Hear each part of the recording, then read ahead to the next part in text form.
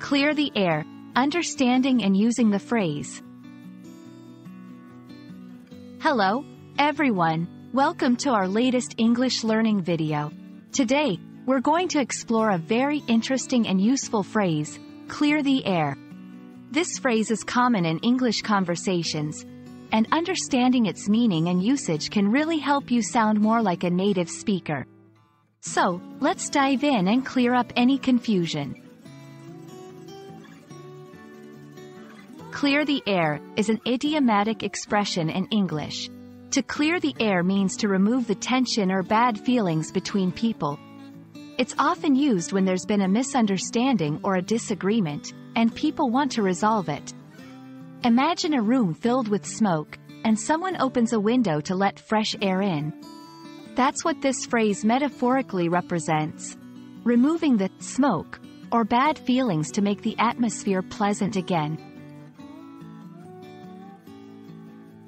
Understanding where phrases come from can often help us remember them better.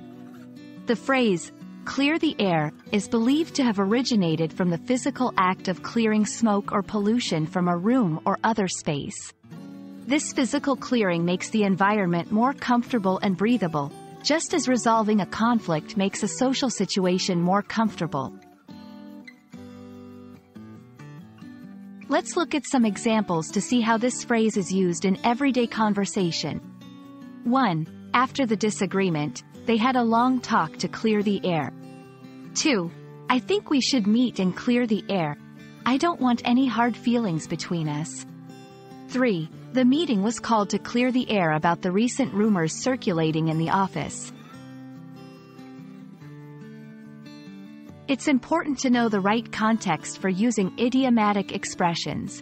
Use clear the air when you want to talk about resolving misunderstandings or disagreements. It's a phrase that indicates a desire to improve a situation or relationship. That's all for today's lesson on the phrase, clear the air. We hope this video has helped you understand and feel confident in using this expression in your own conversations. Remember, language learning is all about practice, so try using this phrase next time you're in a situation where it fits. Thanks for watching, and see you in our next video.